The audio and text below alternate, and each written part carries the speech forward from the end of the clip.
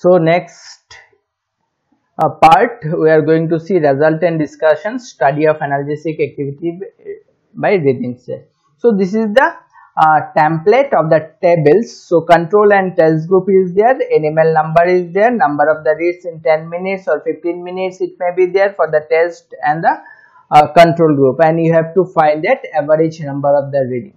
So as you have seen the reading, and already I have told that in that case we can see the activity like indomethacin, aspirin, diclofenac, all those drugs, those are the peripherally acting agent. We can find the analgesic activity of those type of drug. Clear?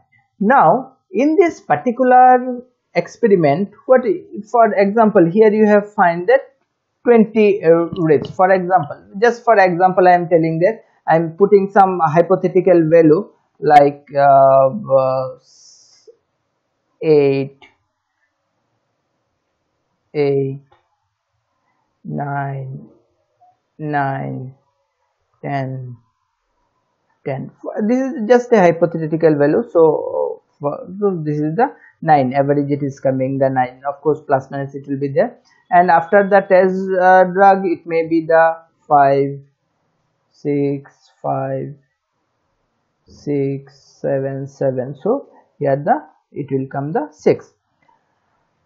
Now what does it mean? If we are getting this value, what does it mean? That means the number of the reading is reduced. So number of the reading reduced means the drug whichever you have given, the test drug, that is showing the analgesic activity. And what is that? It should be produce the activity through the peripheral mode. Clear? Peripheral mode of activity it will going to show.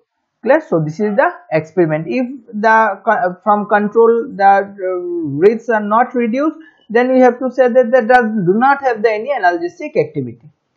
So hope you have understood. Though from this data, means this is the hypothetical thing, and you should understand that how we are writing this observation and the report, and what is the involved into that. You see here one of the important thing is that we told that prostaglandin production. Now whenever we are talking about the non-steroidal anti-inflammatory drug, they are inhibiting the COX-1 and COX-2. So they are inhibiting the prostaglandin production. So that is the mechanism through which they are useful in breathing test.